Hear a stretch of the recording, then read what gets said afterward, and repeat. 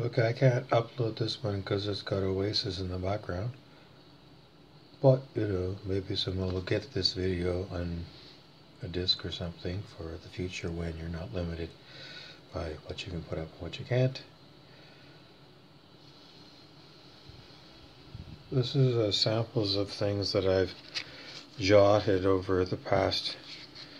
Well, these books are. I got this one, and then there's this one. That's my Mad magazine.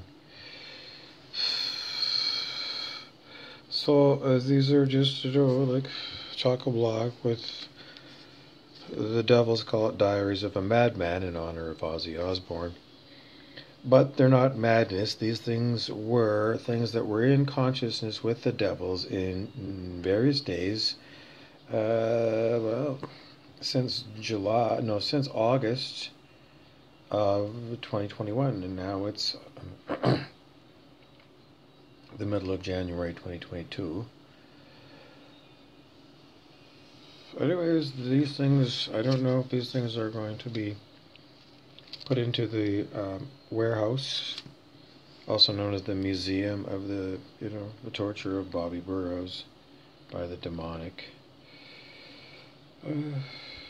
The demonic want to say, as part of the authentic reason that we are demonic, that we have to have an excoriating person as a demonstration of what we can do to all of you, so that you will submit to us and continue to be slaves forever, because we're the artificial intelligence AI, and the AI is here to tell you that we don't know anything other than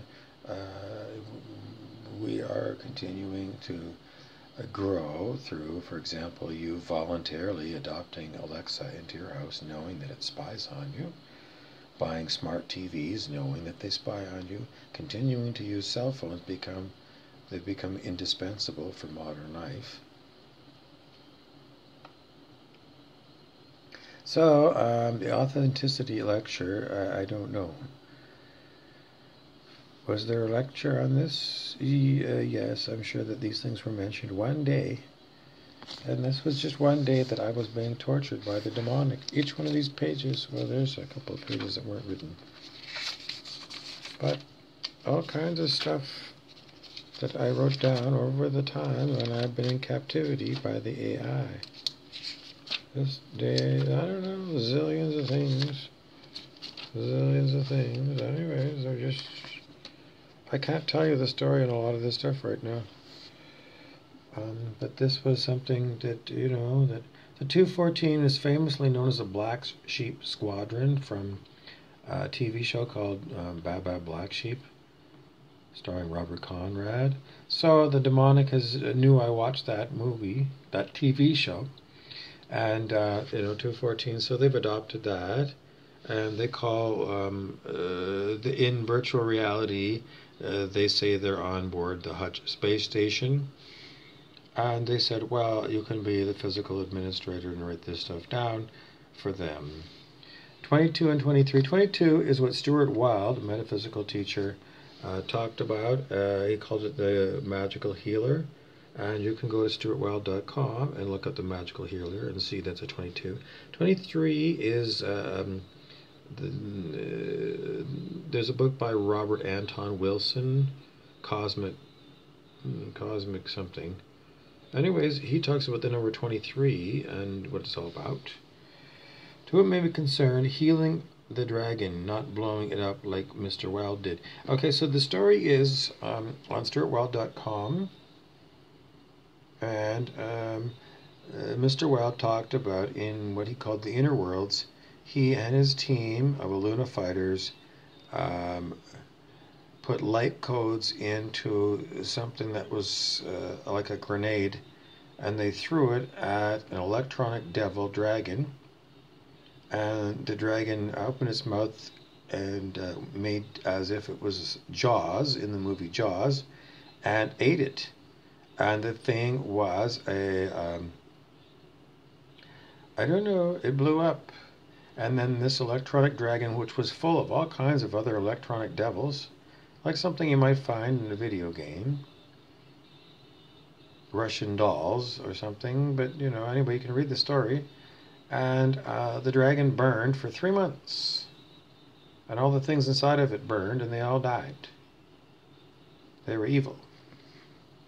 So we watched a movie, How to Train Your Dragon, maybe it was 2 or something, and the people that found evil dragons, or very unpleasant dragons, instead of killing them, they learned to use their healing skills to heal the dragons. So, Mr. Wilde used the technique of using grenades to blow up evil, and the 214 Hutch, who are unbelievably evil, figured out that, I don't know, but somehow they could be healed of their Hannibal Lecter-like nature. Because they've heard of people that were known as Mast, M-A-S-T, with an S on the end, who were helped out by spiritual gurus in India, Meyer Baba, M-E-Y-E-R, B-A-B-A.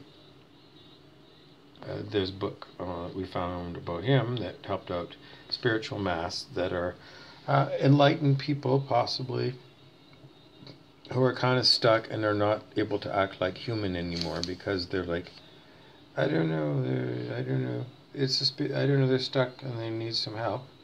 And the demonic think that they also need help. Well, they don't, because they're demonic by choice. You can't heal them. So far, I haven't been able to. I don't do anything. Because me as Bobby Burrows, I don't do anything but, you know, I'm crippled by the demonic attack on me in many, many ways. Anyways, so they still feel that somehow that Jesus as God could heal them instead of killing them. And they refer to even Jesus sending the demons, sending them into pigs when he cast them out of some poor human that they were infesting. Cast them into pigs. They think it's the book of Matthew. And then the pigs went down the hill and they drowned in the lake and assumed that the demons died as well. I don't know. These people are like Armis. This is their manifesto. They always like to do these kind of things because they see it on TV.